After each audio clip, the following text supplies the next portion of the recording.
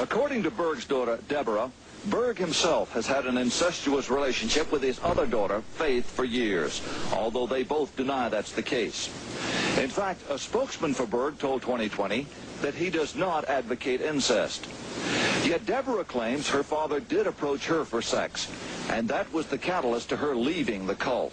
My dad was just an evil personality that was not hearing from God at all. I had to quit looking at him as the man as my father, but as a leader of a worldwide movement who was destroying people's lives.